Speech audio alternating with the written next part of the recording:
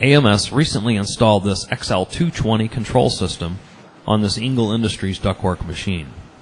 The AMS system ties the individual components of the machine together and includes a single operator interface for data entry and line control. Orders can be manually entered at the controller, or they can be downloaded from a CAD program using Eclipse, which eliminates data entry completely, and the mistakes that may go with that. Depending on the machine, some manual adjustment may still be required. Some Engel machines have pairs of TDF and drive cleat notchers. In the program, you'll select which pair you want to use for the job. Once the orders are entered, the controller sets up the hole punches, pin spotter targets, and the position of the brake for the first bend, automatically and prior to a run. The controller supports hole punching for stiffeners, even though this machine does not have that option. The AMS system will back the material up and notch the lead edge so that zero scrap is produced at the beginning of a new coil. It is also capable of performing a double notch to create a notch size larger than the tool itself.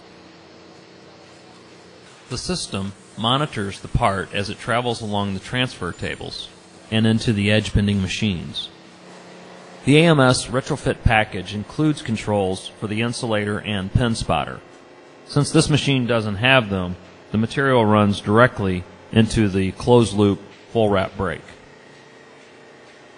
For these new retrofits, we include a new amplifier and servo motor to position the back gauge prior to each bend.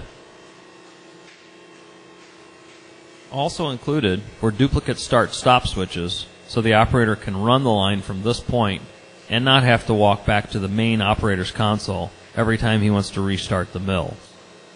Using Eclipse to download orders from your CAD system, you can keep the machine running by constantly having orders at the controller.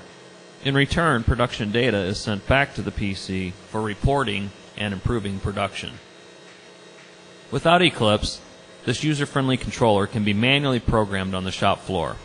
It asks simple questions like quantity, type, height, width, lock size, velocity, connector. Once those values are entered, the controller does the rest. In this case, the operator is running out blanks for the plasma table. Again, this design included a set of start-stop switches at the conveyor, so the operator does not have to run back to the main cabinet to start and stop the mill. Using the XL220 control system, along with the Eclipse for HVAC, you can take your orders directly from a CAD system, import them into Eclipse, schedule them down to the controller, and run production with a record of everything that happened at the line.